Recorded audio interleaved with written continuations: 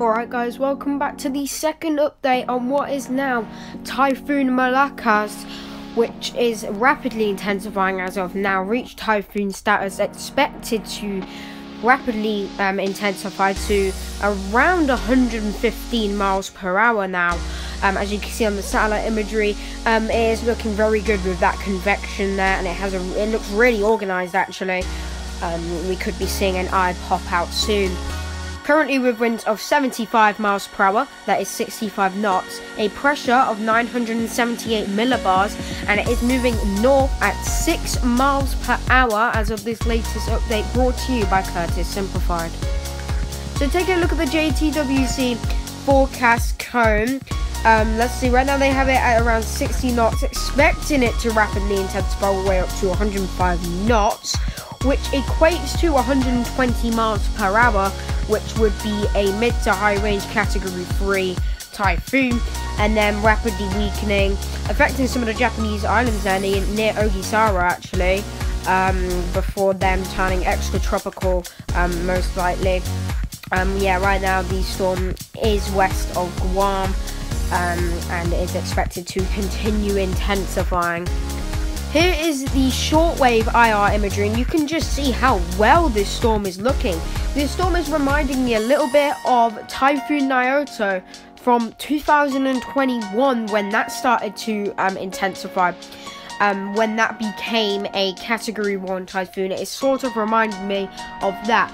And I cannot describe how big this storm is. This storm is ginormous. Of course, we have the other tropical storm which hit the Philippines, Meji, I'm not sure how you say it, but yeah, you can see the really good cloud tops in the middle.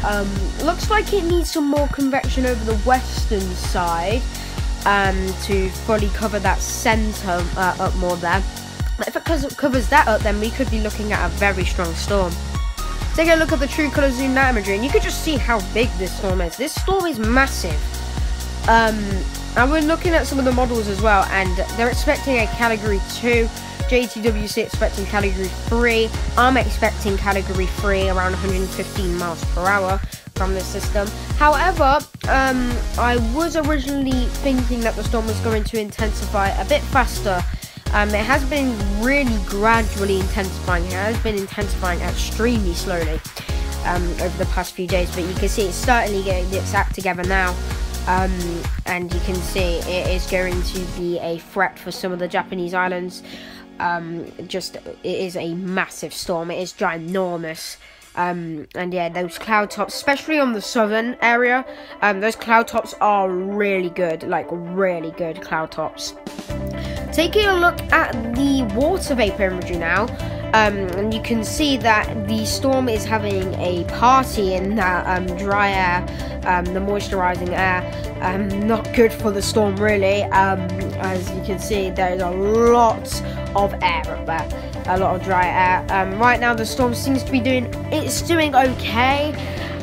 Could be doing better, but it is forecasted to intensify. It only has a few hours to do so, probably around 24 to 48 hours to do that rapid intensification phase, maybe a bit longer than that. Anyway, thank you for watching this update on Typhoon Malakas. I hope you enjoyed. I'll see you in the next update. Peace out.